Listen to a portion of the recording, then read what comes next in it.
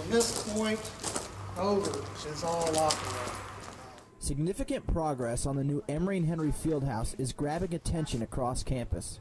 The fieldhouse is quickly taking shape, and noticeable features can be seen with the recent development of the building.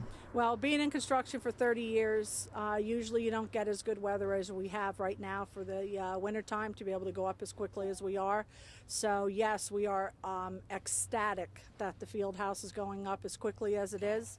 Burwell is the construction company in charge of the project, and they've made so much progress in these last few months that even if the great winter weather does not remain, construction on the building will continue.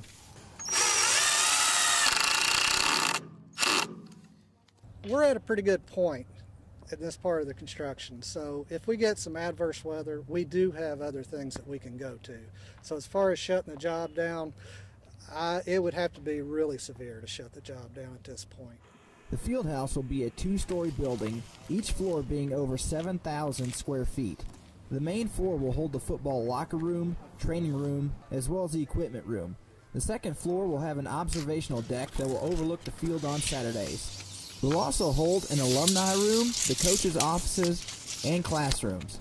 The observational deck is one of the most anticipated features of the new Emory Henry Fieldhouse. And although we don't know who will be allowed to be up here, as you can see, it's going to be one of the best views in Division III college football. The fieldhouse will also be a big draw for incoming football recruits, as well as have a major impact on the football program at Emory Henry.